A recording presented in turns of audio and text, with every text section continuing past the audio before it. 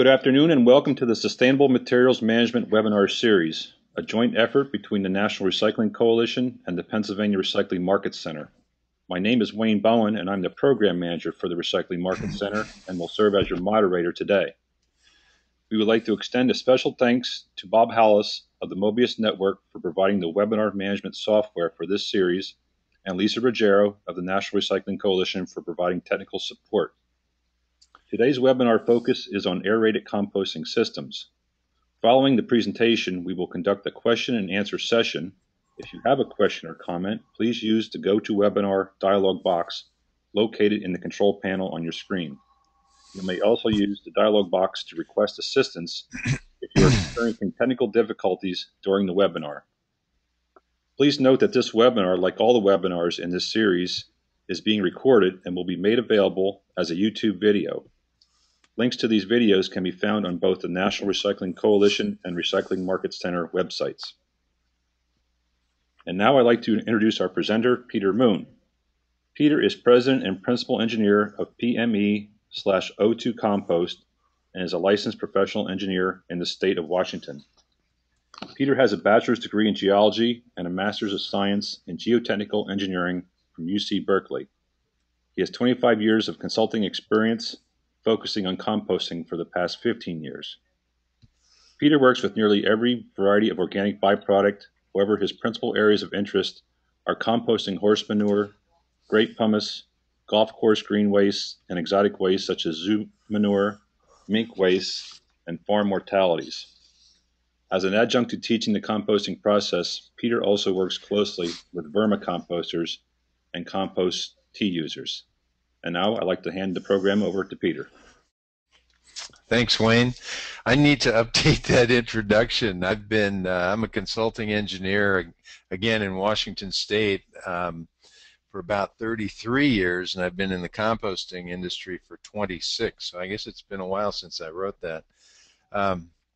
Before we get started, I too would like to thank a few people, Pennsylvania Recycling Market Center, for hosting this event, and Wayne in particular for organizing things on the behind the scenes. In addition, Melissa Pennington with the US EPA to help promote it. We're going to be giving a webinar with US EPA next month looking specifically at on-site composting at universities, so I'm looking forward to that. And most importantly, I'd like to thank all the folks who have joined us here today for taking time out of your schedule to listen in for 45 minutes or an hour and hear what I have to say about aerated composting. As composting goes, I think aeration is really key to our success, especially when dealing with more challenging materials. Let's see. Can you see that on site?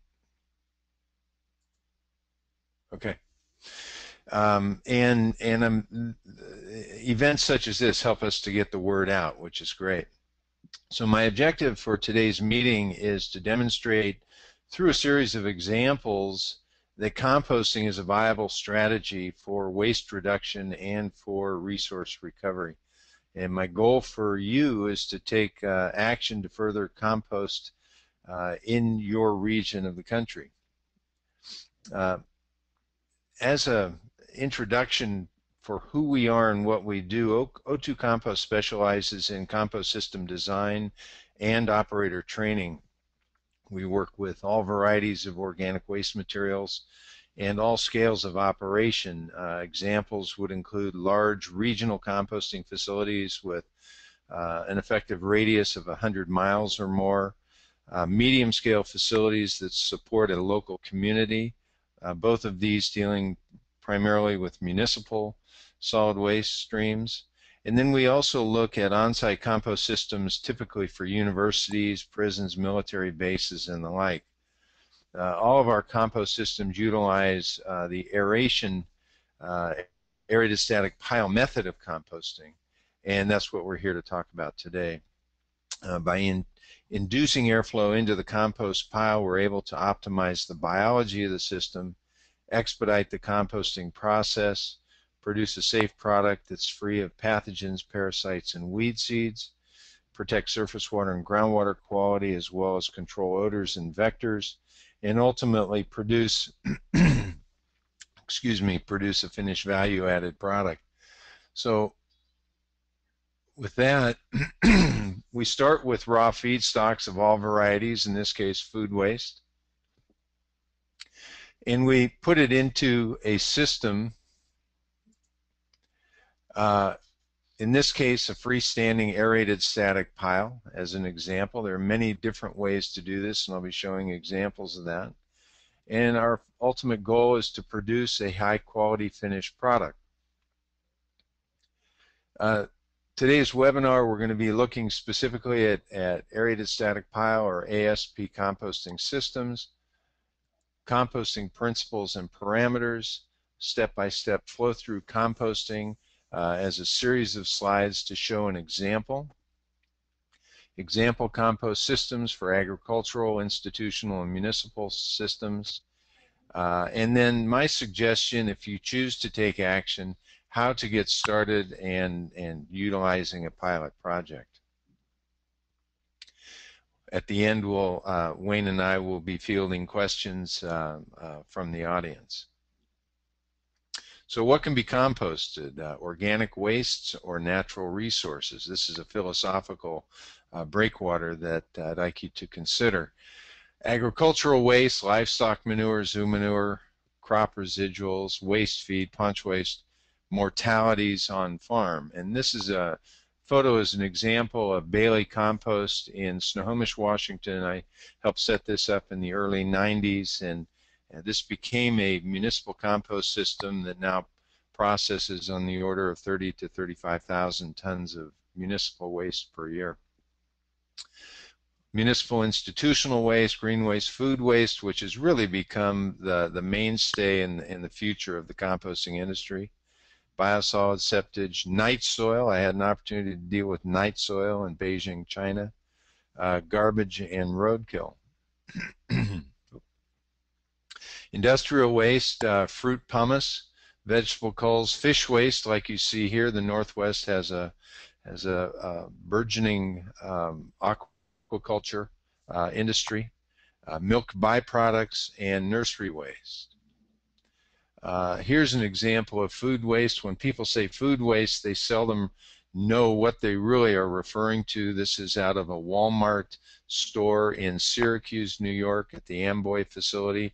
And this was a first experience for me to have basically vegetable soup show up to the site. And I'll tell you, when it comes to the site, you better be ready to deal with it.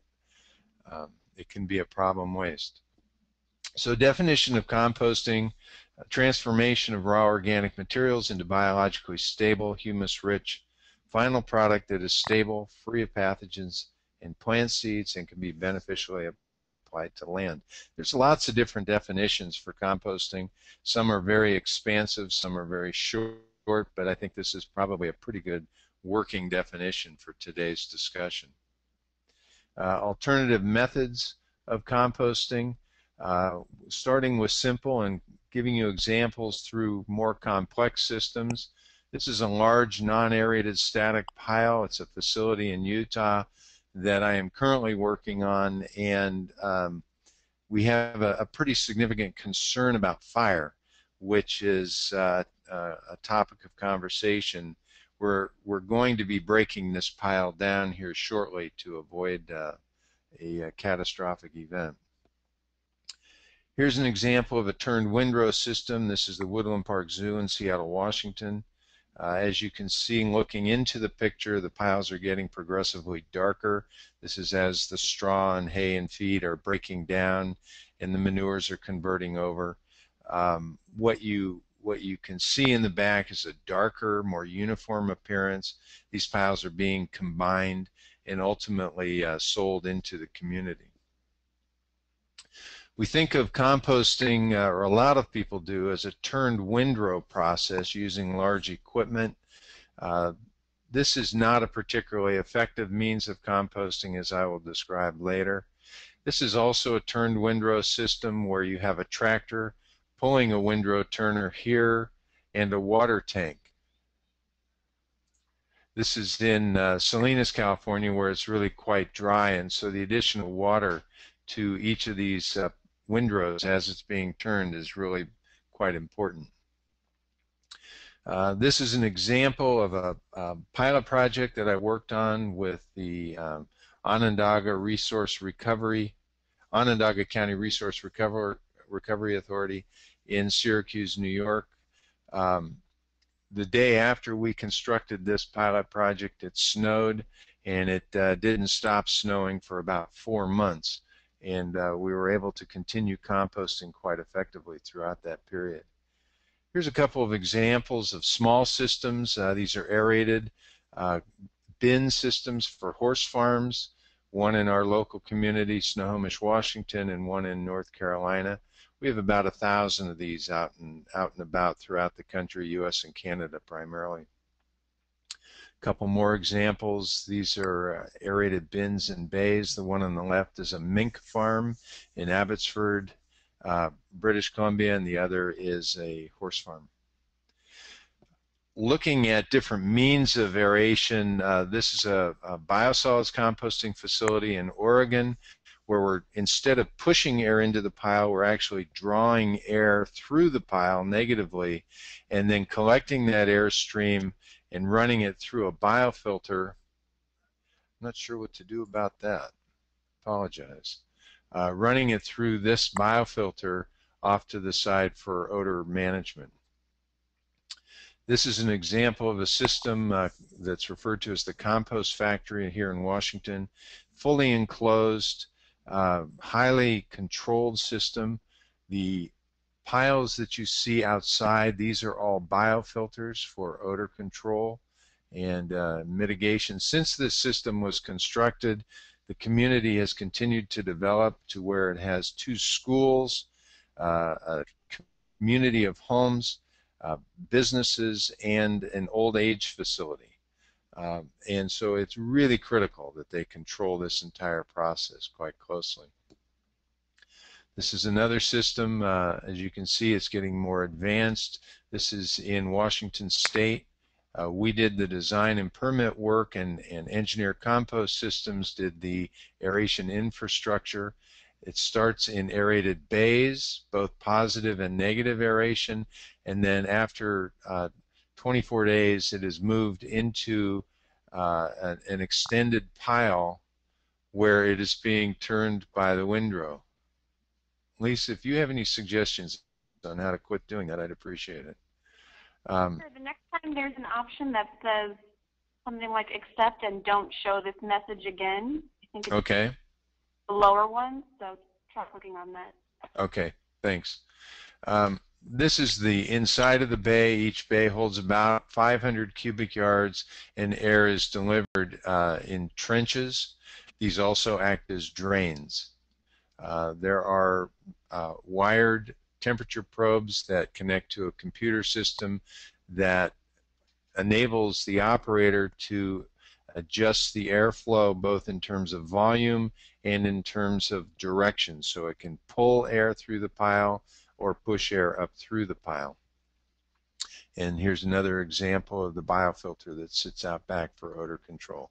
This system's been running for, I'm going to say, 6-7 years now, and they have not had an odor complaint from the local community. So those are some examples of aerated compost systems. When we talk about aeration, it's not just one thing, but the principle is that we deliver air to the material. And so looking at a very simple schematic of a compost pile, we have raw organic materials, minerals, water, microorganisms. You really don't need to add any magic potion to this to get the composting to take place. The microorganisms are there. Let's see. There you go. Which one here? Yep. Okay. We'll see if that works. Thank you. So we have the raw mix here. The key is, and I'll talk about this, the nutrient balance, bulk density or porosity of the mix, and the moisture content. We add oxygen to the system. The byproduct of the microbial activity is heat, water, and carbon dioxide.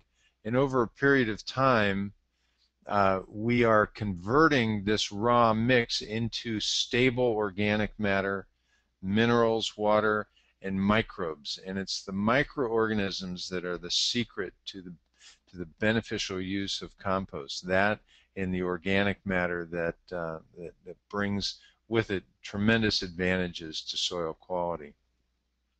So the three critical parameters are, again, our carbon to nitrogen ratio. Our target is 30 to 1.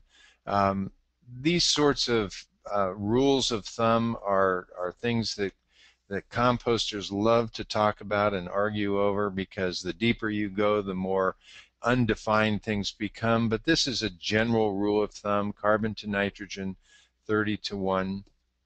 Porosity, which is a volume of void space in the mix. We can measure this a couple different ways. Through the bulk density, we're looking at 550 to 950 pounds per cubic yard. In free airspace, 35 to 60%. There's a very simple field test that you can use with a 5-gallon bucket and a scale to determine these parameters. And moisture content. With an aerated compost system, we want our initial moisture content to be on the order of 60 to 65%. And it feels wet, but it doesn't have enough water that it's going to drain out of the bottom of the pile. If you squeeze a handful of it, you may be able to get a drip or two or a bead of water to form between your fingers. Water is critical to the composting process. So the secret to composting is oxygen. Will this be on the test? Absolutely. Oxygen depletion in a compost pile. If we aim at a 10% oxygen level throughout the pile, we are said to be in the aerobic zone, and we're going to be encouraging aerobic microorganisms. Below that line, or 8 to 10%, we're dipping into the anaerobic zone. The anaerobic byproducts are typically very smelly, odorous gases. During the early stages of composting, when we induce airflow into the pile by turning or with an electric fan, we're able to bring the oxygen level up to roughly what we breathe at sea level, slightly over 20%. But when the blower stops or when the turning is complete, the oxygen level will drop off very quickly, such that we return to the anaerobic condition with anywhere from 20 to 45 minutes, as shown here. As the pile continues to compost, and over time this will tend to flatten out, where it takes longer for us to get back to anaerobic composting, but in fact we do return there. So any static pile that you see out there, the core is going to be anaerobic. So with aeration, it allows the operator to maintain aerobic conditions, mitigate impacts from objectionable odors, and this is a significant benefit with aeration. I was recently, earlier this year, in New Zealand, working on a large municipal project where their chief issue was odors. And by converting from a turned windrow system to an aerated static pile system, we were able to mitigate all of those problems and neighbor impacts. We're able to manage pile temperatures by controlling the frequency and duration of airflow into the pile, reduce the loss of nutrients, expedite the rate of composting and curing, and produce a superior compost product. There are many other advantages, but these are really the key ones with aeration.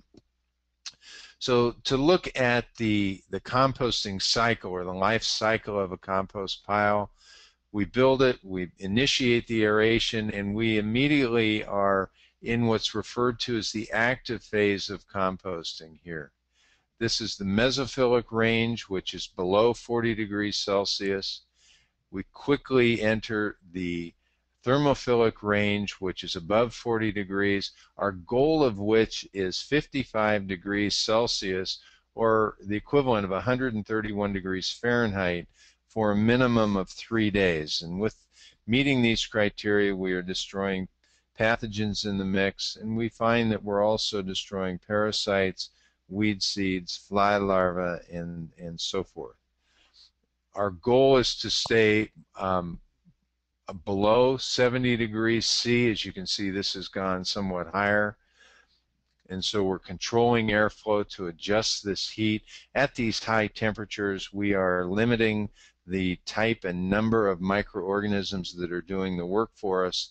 And because compost is so self-insulating, once we get up to those high temperatures, we tend to keep them. They don't vent off very readily at all. So we need to do that mechanically in some way, either with aeration or turning.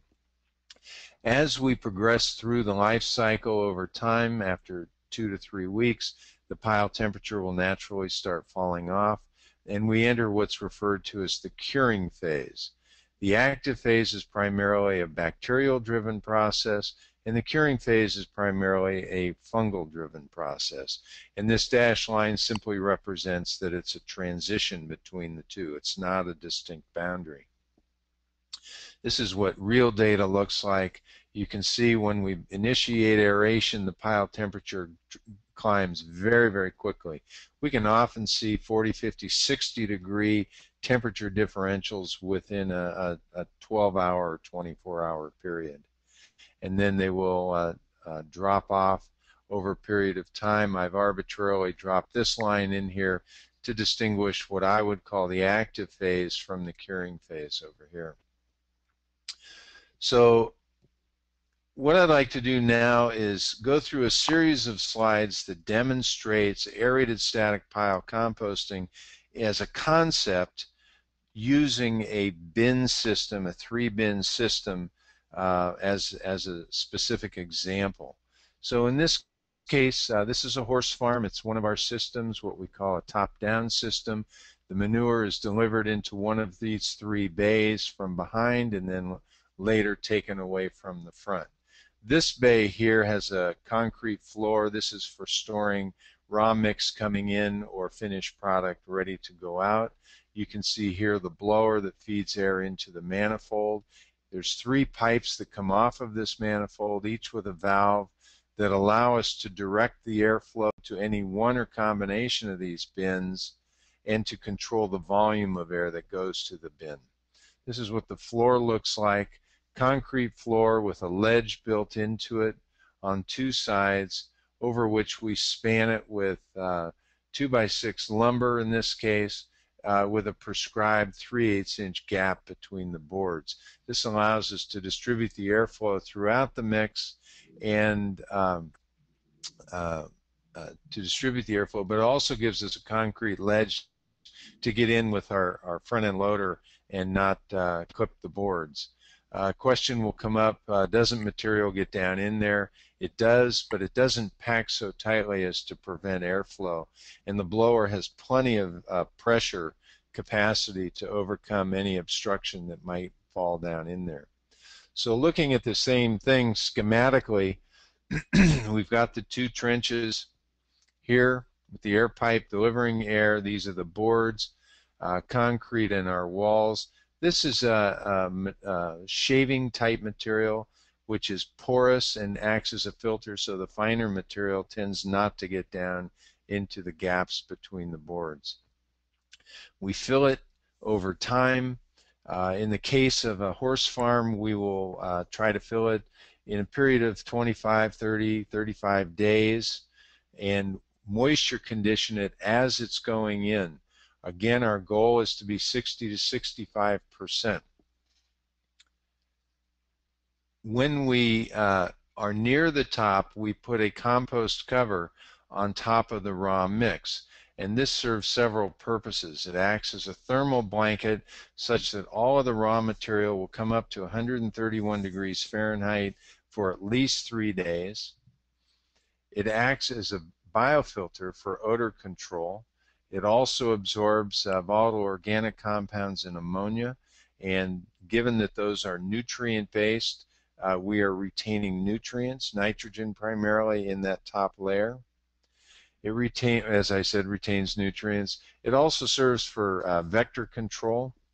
Any fly larva that is in the mix here will cook and die. And because this is a stable material, it does not attract flies to it. Flies on horse farms can be a huge nuisance as well as a health issue for the horses. Helps us retain moisture. I mentioned moisture is really critical, and because this outer layer here can dry and we can re-wet it with a hose from time to time, we tend to retain our moisture in the mix itself. And it improves the general aesthetics of the manure handling system. So once it's full, we initiate the airflow into the system with a volume of 10 or 20 cubic yards. We'll typically go with an on cycle of about 2 minutes and an off cycle of about 30 minutes. And again, our goal is to maintain aerobic conditions throughout the pile. No turning throughout this process, so it makes it fairly straightforward and simple to allow the timer and the blower to do all the work for us. When we induce airflow, we will produce a tremendous amount of heat. Our goal, again, 131 degrees Fahrenheit throughout the pile. We will see higher heat in the core of the pile. And so we allow that to take place, even though it doesn't optimize the biology. But again, from a practical matter, from a practical standpoint, our objective is to produce a safe product. When the blower kicks on, it's not at all unusual to see steam coming off the pile, and the odor of that steam is really very, very mild. You can tell that good things are happening. Over the period of about 3-4 weeks, you're going to see volume loss, typically 25 to 40%. In the case of a horse farm, it's a function of the bedding. So if it's a shavings-based material, you're going to get less volume loss. If it's wood pellets or a fine sawdust, you're going to get more. Here's a series of photos of cleaning out the stall. We take out the wet sections and the manure. We lift the manure out, leaving as much bedding behind as we can. In this case, she's adding water from the bucket on the wall to moisture condition the material before it goes in. This allows the mix to absorb it. It's very, very difficult, if not impossible, to wet down an entire pile simply by spraying it on the outside. Dry organic material becomes hydrophobic. So what we do here is by wetting the mix going into the system, we're allowing it time to absorb into the fibers and into the cellular fraction of the manure-based material. She's adding it to the bin, and here she is adding compost to the top and raking it out, and you can see the difference in color between the finished product on top and the raw material below. Within 10-12 hours, you're going to see very high temperatures very quickly. And so that's kind of the bin procedure. Now, in terms of a flow-through process, what we will do is fill the first bin, turn the air on, and begin filling the second bin. We will then proceed by putting on the cover when the second bin is full and start adding manure to the third bin. And in that time frame, we will have gone through most of our active phase of composting, at which time we remove the first bin and we simply set it up to start receiving raw materials. So in this way, we have a 1-2-3, 1-2-3 flow-through process. Now, looking at the same concept in a larger scale with an aerated static pile scenario, and by the way, this is where aerated composting first came about. It was back in the early 70s in Beltsville, Maryland. It was under grant with the U.S. Department of Agriculture, and through trial and error, they came up with this approach and methodology. So looking at this photo here, we've got our blower. We feed air into a manifold here. It splits the air and then divides it down these lateral pipes. This first section of pipe is solid. This next section is all perforated. And then we end with a solid pipe and caps. This is our aeration zone right here in the center. So over the top of that, looking at this in cross section, We have aeration plenum material, which is a wood chip or something that is structurally sound but very, very porous. This allows the air to distribute across the floor of the pile. Over the top of that, we have our mix here, this light gray. And then finally, we put a layer of finished compost over the top. And oftentimes, I'll work with composters who neglect to put this finished cover on. And they very quickly realize that it is a critical aspect to the design. It's not something that should be left off. Again, it acts as a thermal blanket, a biofilter for odor control, vector barrier, helps control moisture content, and produces a uniform appearance to the pile. So looking at these schematics in a real picture, this is the blower, timer to run the blower, our source of power here. Air is delivered through the pipe, it splits and then runs down through the pipe in the aeration zone. Now you can combine these side by side to form what is referred to as an extended aerated static pile, or an EASP system. So you can see here we've got 4 blowers, 4 manifolds, 4 sets of lateral pipes, and over the top of that we are combining or constructing our entire pile, which is represented here.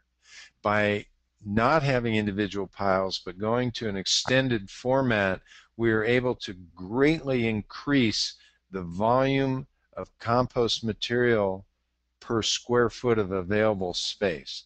Typically we will see, when converting from a turned windrow system to an extended aerated static pile system, 4 to 5 times the volume per square foot of available space. Here's an example at Bailey Compost here in Snohomish. This is a 4-zone system. Each of these are 5 horsepower blowers delivering air into this pile.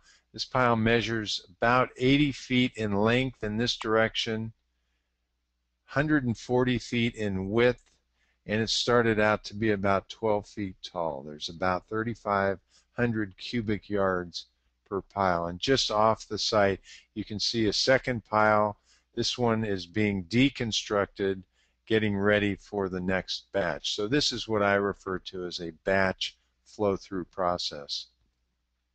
So looking at a typical turned windrow system, this was one I worked on for Upper Valley Disposal Service way back 1992 and 93. They converted this system with this extended aerated static pile. This was our pilot project, and then ultimately to this system where these piles, this is grape pumice from the wineries. This is an annual batch process.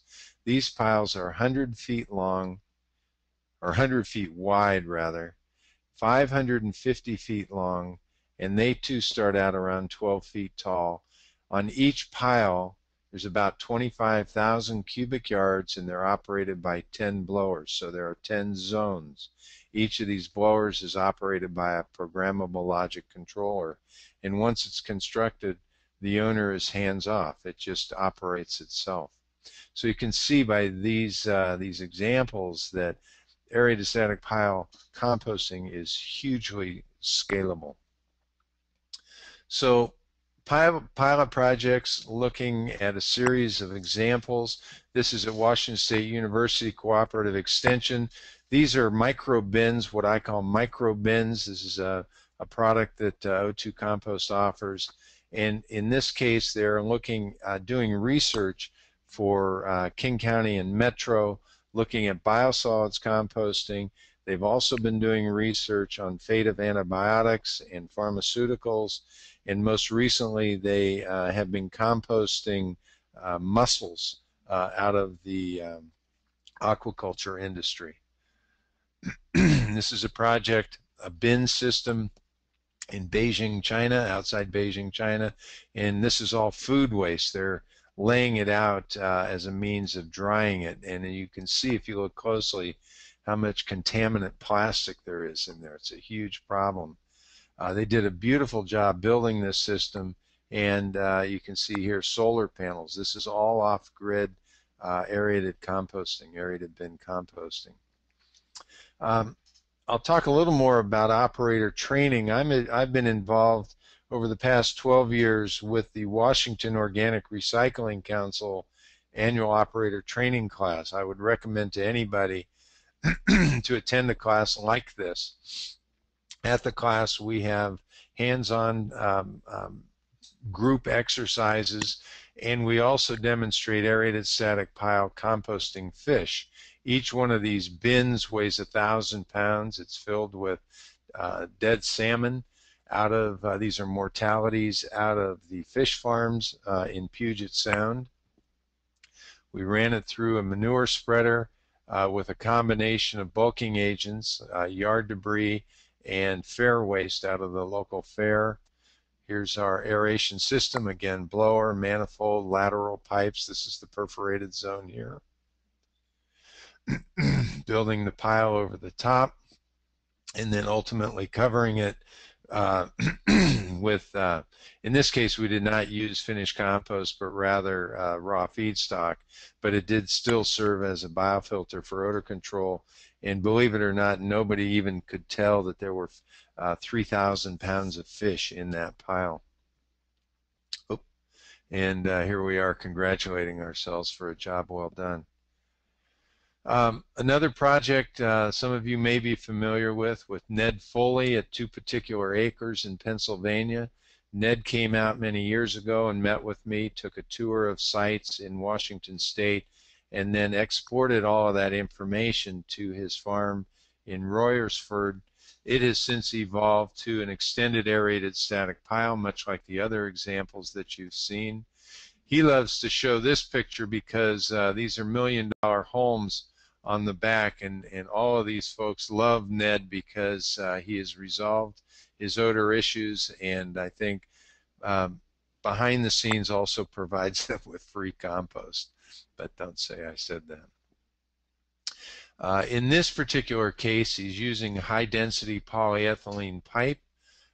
These are thick wall pipes, and he grabs onto it with a chain, pulls it out of the pile with his tractor. So that may answer a question you've been asking yourself: how the heck do you get the pipe out of the pile without breaking it?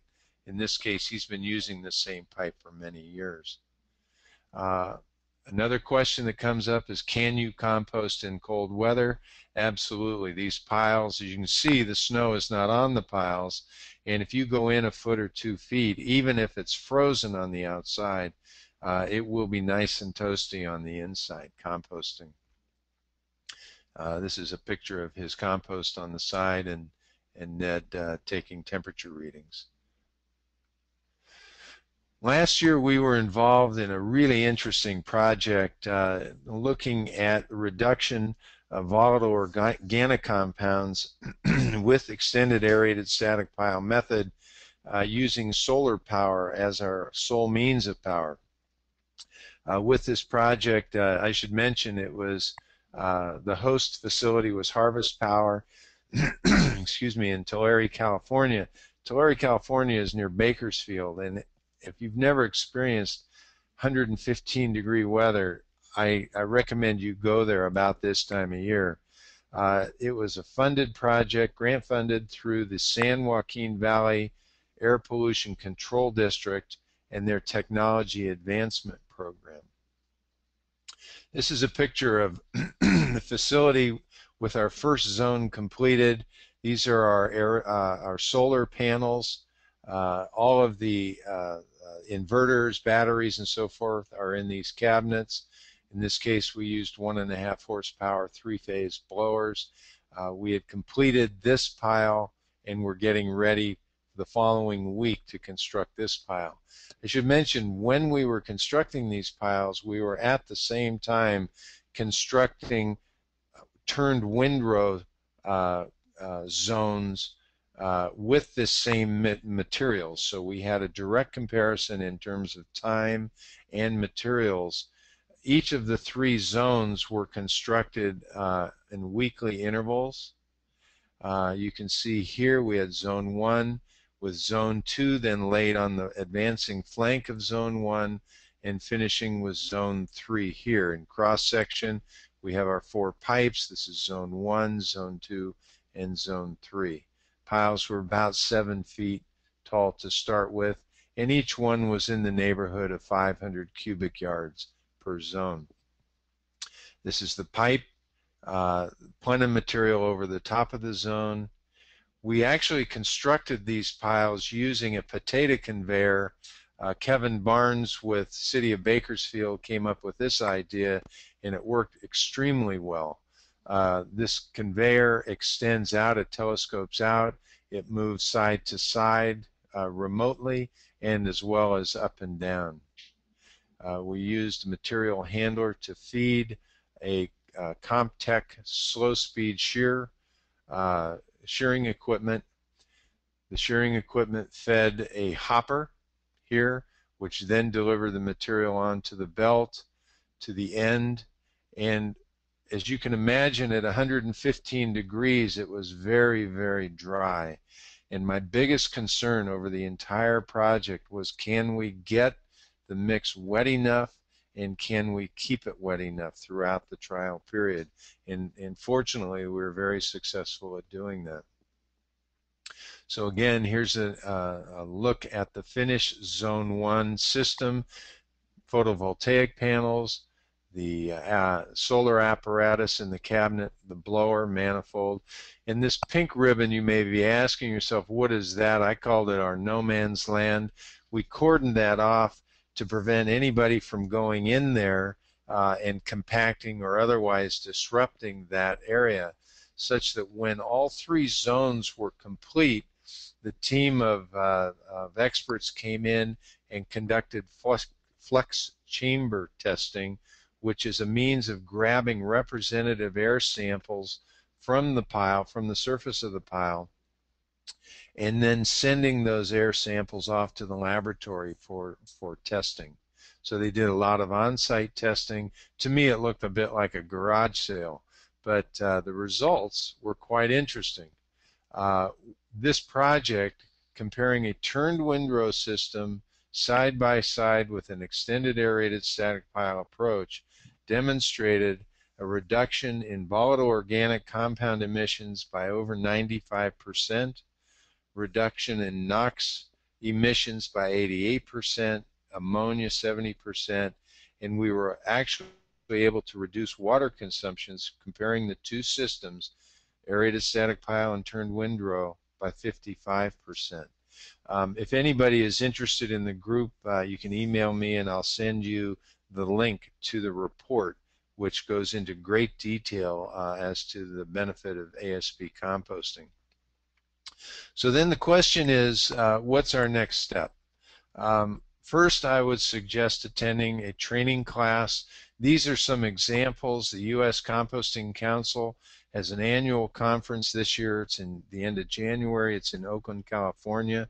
You can attend any number of workshops on a variety of topics of composting. They have introduction to composting, what I would call Compost 101. I do a day-long workshop on aerated static pile composting. There are many other experts who look at the business of composting and in a variety of different topics. It's a it's probably my favorite event and venue of the year as it relates to the composting industry. The U.S. Composting Council also sponsors a 40-hour regional training program, and they have it at different locations around the country. Washington Organic Recycling Council, or WORC, also conducts a 40-hour compost facility operator training class. It is in October, begins this year, October 14th. It's all week. I will be one of the presenters and trainers at that event, and I believe there's still time and space available. It does sell out every year. I also do a 3-day hands-on workshop training class, which takes the principles of composting and puts you in the field actually constructing a project, monitoring the system, and learning everything there is to know from a hands-on perspective. That's going to be coming up here in September. We also tour 4 other facilities, some of which you saw in the pictures earlier. So training is very important. There are many other training classes as well. If you get on the internet and do a search, you'll be able to find several. There's one in Texas, I believe. I know there's one in Maine. So wherever your region of the country is, I would recommend it that you attend one. So the next step also would be conduct a pilot project. I love pilot projects because it gets us past the point of making a decision. Can we do this? How much is it going to cost? How big does it need to be? With a pilot project, you have a defined schedule, a beginning and end, and it really helps limit the risk. People are risk averse. It's inexpensive, so you can do this on a fixed budget. It helps you to compare alternative technologies on a small scale. Of key importance, it helps you sort through the logistics of handling feedstocks. How do you divert them? How do you collect them and transport them? What do you do when you receive them? Everything that is upstream of the composting process. And this is a real shakedown cruise for a lot of people. They think, well, we'll just get food waste. No, it's not that simple. We're able to demonstrate the ASP method to various stakeholders such that they can say, hey, it doesn't stink. There aren't a lot of vectors. There's no runoff. All the things that they were afraid of, they can see firsthand, wow, this does work. Here's an example of a couple different systems. I showed you the one earlier with Washington State University, our micro bin off to the side here. Simple plywood boxes. They work great. For a budget of materials of about $100, total cost of about $1,000, you can be set up and running. And similarly with tongue and groove, larger system, tongue and groove lumber, a little more money, you can do the same thing. So pilot project allows us to gain hands-on experience, train operations staff so that they can understand on a small scale how this works. Develop compost mix recipes, learn how to receive and mix raw feedstocks. If you're dealing with something that is putrescible like food waste or fish or mortalities or any of these sorts of things, you really want to be ready for it when it arrives on site. You don't want to have to ask the question, now what do I do? You learn how to construct the pile, monitor and optimize the composting process. You're also able to, with an example system, determine which permits might be required. On a small scale, typically they aren't, but on a large scale, they very likely will be. Establish confidence with the regulating agencies that you're not just embarking on a dangerous mission here. Produce a finished product for lab and market testing. This is a great way to validate that, yes, we can convert a raw waste material into a value-added product with many, many benefits to it. Established a design basis for full-scale composting facility. Oftentimes I'll work with people and they'll say, well, how big does it need to be? Well, it's a function of the volume of material that we're working with. And once we go through this pilot phase and perhaps do a waste audit, we will have a much, much better handle on the volumes, tonnages, and ultimately the size of the system. It will also help us develop a reasonable cost model for capital investment, operating costs, profit and loss projections, and return on investment. In any group, there should be a bottom line oriented person, and this will help us really answer their questions. Pilot project is a precursor to a feasibility study. With a feasibility study, my experience is you're guessing all along the way. With a pilot project, you can answer many of the questions that should come up in a feasibility study. So if you do an FS, this is a good precursor to that. And ultimately, to make a go, no-go decision quickly and at minimal cost. So a lot of people like to go with a pilot project, and we do this as part of our business as well. So that's pretty much what I had prepared for the discussion. Thank you very much for attending. I appreciate the opportunity to share some of this with you. There are many, many resources available at your disposal. I would suggest one, our website, and feel free to contact us through the Contact Us portion of the website, or give me a call or send me an email, whichever you prefer. So Wayne, at this point I'll turn it back to you, and we can open the discussion up to questions and answers. Okay, thank you, Peter. A very excellent presentation, and the graphics and photographs were very helpful. Good addition to the presentation. We're now going to field some questions from our presenter, for our presenter. Again, if you have a question, please enter them onto the GoToWebinar dialog box. And we do have a few questions queued up here already, so I'll start off. This question has to do with negative aerated systems. The person noticed there was not a biofilter attached to this system. Are there any odor issues with negative aeration systems? Actually, with every negative aeration system, there is a biofilter. So let me go back. If you'll allow me to go to a particular picture, I'll show you. Let me scale this down here. Oh, where am I?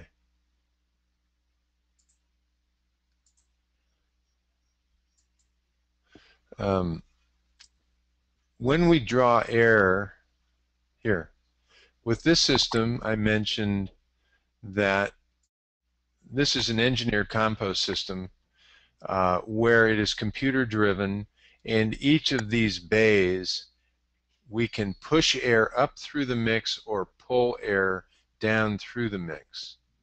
And we do that through these trenches, and behind the system we have a biofilter. So with all negative aeration systems, we do deliver air to a biofilter as a means of controlling the off gases and mitigate any impacts from odors. I should mention with negative aeration there are some other challenges. One, by pulling air out of the pile, it's hot and it's saturated. And when we do that and that air goes through these pipes, these stainless steel network of pipes, it cools down. And what we find is we produce a tremendous volume of condensate. And the condensate is highly corrosive. I've measured pHs below 2 in that mix, and so and it can be very, very odorous. So we need to manage that condensate. We also try to capture it upstream from the blower so that we don't burn the blower out. We destroyed a blower in a pilot project in about a month and a half, and it just ate right through it. So with negative aeration, whether it's a plus minus or strictly a minus or negative aeration, dedicated negative aeration system, we do have a biofilter attached. Okay, the next question is, can moisture be introduced into the airflow? It can, but not very effectively to where we are able to moisture condition the entire pile. You'll find that there's a wetting zone around the pipe itself, but because dry material becomes hydrophobic, that water does not transfer very well at all. And so where we find ourselves in a situation where piles do get dry, for example, in Utah, where we have an aerated static pile, 2 weeks, we're going to lose a tremendous amount of moisture out of that system. So a lot of operators will break the pile down at about the 2-week mark, move it into another bay, and moisture condition it as they go. But to answer your question, no, it's really not effective to condition the airstream going into the pile. Okay, what field method do you use for measuring oxygen levels in the compost pile?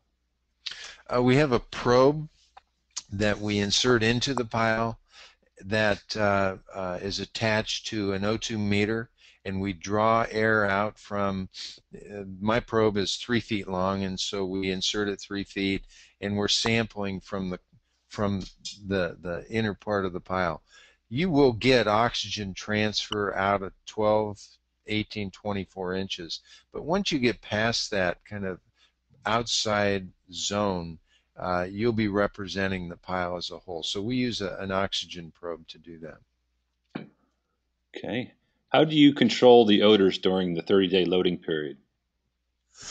With the example that I showed on the horse farm, first of all, horse owners and riders, there's a certain ambiance to the smell of horse manure, so they're not so concerned about that.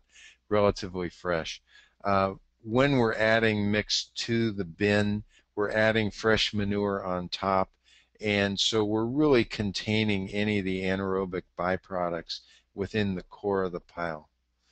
What we notice is when you start aeration, that first aeration cycle or two, you are going to be displacing pretty odorous gases off of that pile.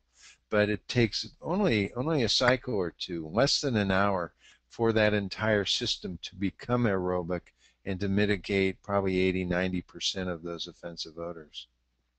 Okay. You indicated that ASPs used 55% less water when compared against windrows. Is that positive or negative pressure?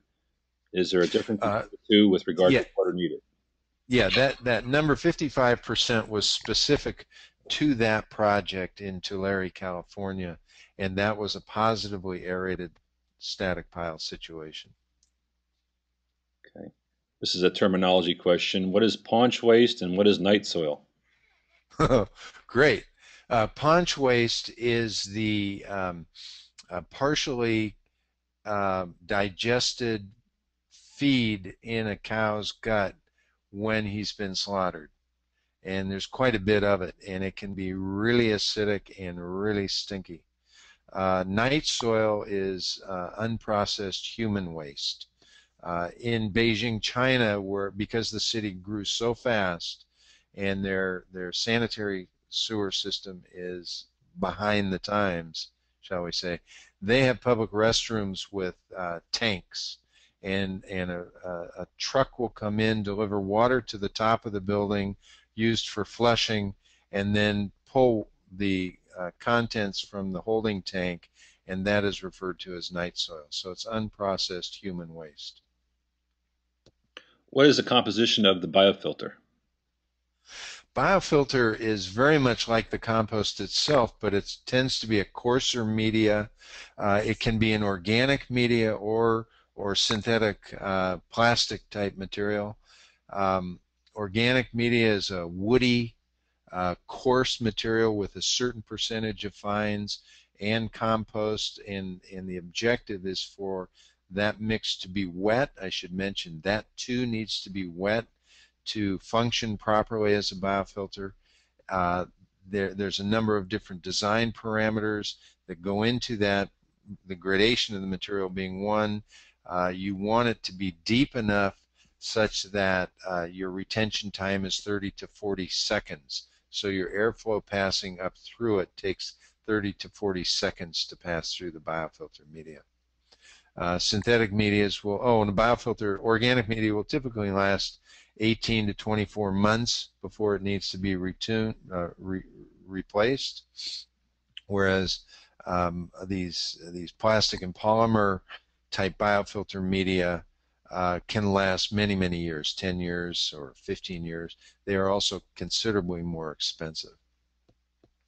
Do you have any thoughts on emerging information that we are composting too hot, thus promoting more odors?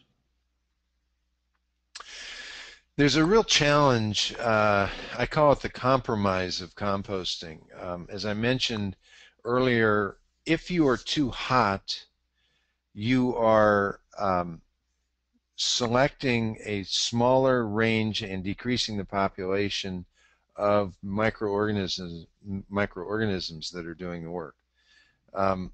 If you increase the airflow into the system as a means of cooling the pile down, basically what you're doing is displacing the heat out of the pile and replacing it with cooler ambient air.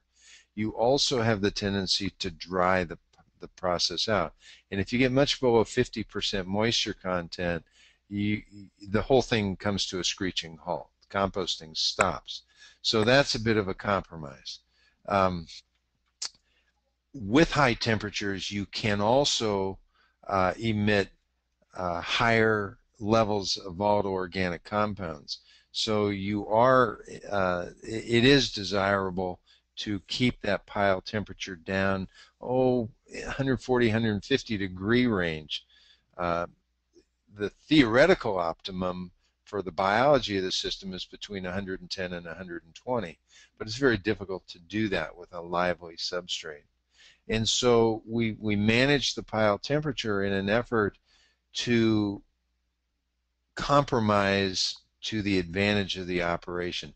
Every system is going to be different. The feedstocks, the size and scale of the operation, the climate of the facility, and so every system will take on its own nuances, its own personality, and you have to learn to work with it in that specific situation.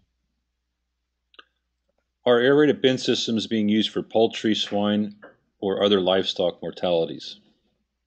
Yeah, they work great. They work great for that. The key is to make sure you don't overwhelm it with protein, particularly with the animal itself and the animal byproducts. We have a system at Stone Barn Center for Food and Agriculture in Tarrytown, New York, 4-bin aerated system where they are composting all the byproducts from chickens after the chickens have been harvested. So I call it the viscera, the beaks and feet, all the feathers, and they mix it in with horse manure and do that quite successfully. In fact, there's a 4-star restaurant within about 100 feet of the compost system, and of critical importance. They made me promise that we wouldn't stink up the place. Have you done any work with thermal energy recovery on aeration systems? Not formally, but I have kind of as a side hobby. And this winter, actually, I'm setting up one of our bin systems. It's going to be a hexagonal bin, and drawing heat off of it to heat my greenhouse. The folks again at Stone Barn Center have done this. They draw heat off of one of 3 micro bins to heat their seed trays in their greenhouse. And in fact, the same restaurant that I just mentioned, I think it's public knowledge at this point, but they were actually cooking food and serving it in their restaurant. I had chanterelle mushrooms that were cooked for 2 days using sous vide bags, but in our compost system. Okay, I'll combine these 2 questions. They're related. Has to do with the 5-gallon bucket test for porosity and determining the bulk density of your pile as it's being built. Okay, a cubic yard of material is approximately 200 gallons in volume. And so what we do is a simple protocol to fill a bucket half full, tap it several times, 8 or 10 times on the ground, fill it 2/3 full, tap it, fill it full, tap it, and then top it off. We weigh that bucket, and the weight of the bucket should weigh between 16 and 24 pounds, which is equivalent to 550 to 950 pounds. So if you have a 5-gallon bucket and a 200-gallon cubic yard, you simply multiply the weight of the 5-gallon bucket by 40 to get the equivalent of a cubic yard's worth of volume or weight. To determine the free air space in that same bucket that's been filled, we fill it now with water, weigh it. The difference in weight is the weight of the water, which we can calculate the volume to determine the percentage, 35 to 60% free airspace in that box. If anybody wants that, in the protocol for that, I've got it written up. Just send me an email. I'd be more than happy to send that to you. Okay, we've come to the end of our allotted time, and so we're going to end the webinar at this point. Again, thank you for attending, and again, thank you, Peter, for this excellent presentation and answering the questions. Please join us next month on Tuesday, September 17th at 1:30 p.m. Eastern Time for our next Sustainable Materials Management webinar. Again, have a good day.